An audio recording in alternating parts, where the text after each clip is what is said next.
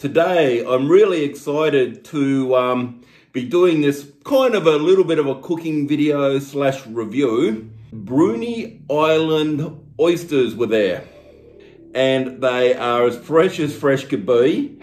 We've got a beer and we've got our lemon for having some of them natural, and we'll put a little bit of lemon with the Kilpatrick ones as well. So we're going to do a couple of things. We're going to crack open our beer. And because we've got lemon, I went for Sol, Mexican beer. So I can put a bit of lemon in there. Got my lemon from just from Woolies. So we'll get our lemon, there we are, nice and juicy. So let's try our Bruny Island oyster. Can't wait.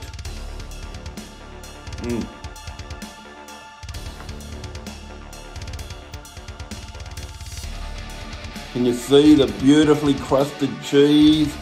Steam's coming off them. Photo mode. Oh, yum. So just excuse me for a sec, guys, while I grab myself a photo of these oysters.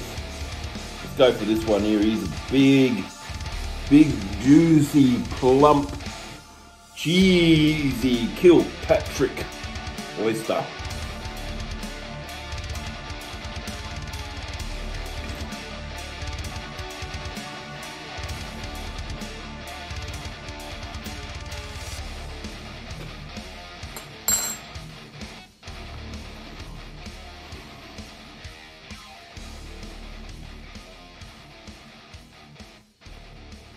Wow.